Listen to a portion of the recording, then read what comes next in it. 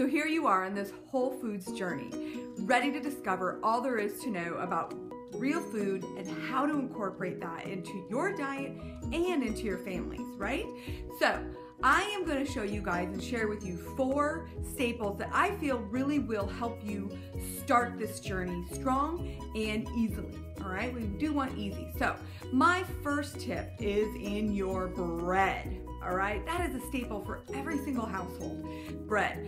So instead of going and getting some of the processed white bread, which really doesn't have a lot of nutrient value in it, really start looking for bread that is whole grain and whole wheat. My biggest tip with this, guys, is the least amount of ingredients, the better. Really, bread should only be a few ingredients. There should not be a lot of the preservatives and additives and sugar that we just don't need. My tip would be to go and see if you have a local bakery that maybe even delivers to some of your grocery stores. You'd be surprised when your mind opens up to look at the possibilities that you have. We here in the Midwest have some wonderful bakeries that are go-tos for my family. All right, so that's tip number 1. Look at your bread and go whole grain, whole wheat. All right. Number 2, a little bit different, but kind of the same concept is pastas. All right. Same concept, guys. You really want to kind of stay away from those enriched pastas and look to switching to whole grain and whole wheat. There are many different brands available. This is an area you'll have to play with to see what textures you like. There's lots of different brands out there. And again, flip it over, look on the back, and choose one that has the least amount of ingredients, sugar, and fake stuff. If you can't pronounce it, you really don't want to eat it, right? That's my philosophy for sure. Number 2 is in your produce, all right? And I'm kind of leaning towards the pantry here when I talk about canned fruits and vegetables. I know they're easy, especially canned fruits, you know, those fun little clemmies and things like that. And the thing is, guys, canned fruits and canned vegetables really are depleted of their nutrient value. There really is not much nutrients at all in them because they're already cooked down. Plus they're sitting in juice and in salt-based and in a tin can. So what's really great, guys, is there's so many things available. If it is a wonderful fresh time of year where it's summer and spring, you can go to the farmers markets and get lots of fresh vegetables and fruit. I personally do also go to the freezer section, okay?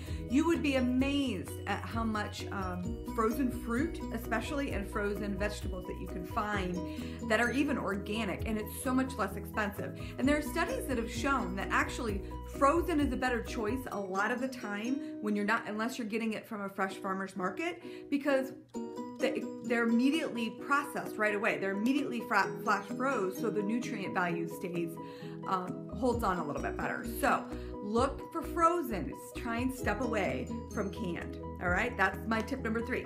Number 4, and this one is a real passion of mine, you guys, and that is get friendly with butter again. Real butter. My favorite brand is Kerrygold. It is a grass-fed Irish butter, and it is so delectable and yummy, and it's a healthy fat. The margarines, the Smart Balance, all these different brands out there that are not real butter, you really want to walk away from them. I love this picture that I have of ants, and they had a tab of margarine in one and a tab of butter, and the ants wouldn't even go near the margarine. They were all over the butter. It's real food, guys. No, do you want to eat like a half a stick of butter every day? No, but Whole Foods, what fats do, and butter in particular, when you add it to your, whether it be to your pasta sauces or whether you're putting it on a piece of your whole grain bread, it's a filling agent. That's what fats do, is they help to make you feel fuller, and we want to feel fuller longer. All right, so those are my 4 tips, you guys. So the bread, go whole grain, whole wheat. All right, find something local. Number 2 is your pastas. Again, look at that label, go whole grain, whole wheat, and experiment and see what you like. Number 4 is your produce, all right? Kick those cans to the curb and go and find frozen or fresh produce, all right? And number 4, my favorite, is all about the butter. Find a butter you love and switch over. You will not regret it, all right? So I hope you have a great day. Now, if you like this and you want to hear more about some awesome recipes that I have available for you, please check out the link. I have an offer for you for free whole whole foods recipes right from my kitchen to yours. Have a great day.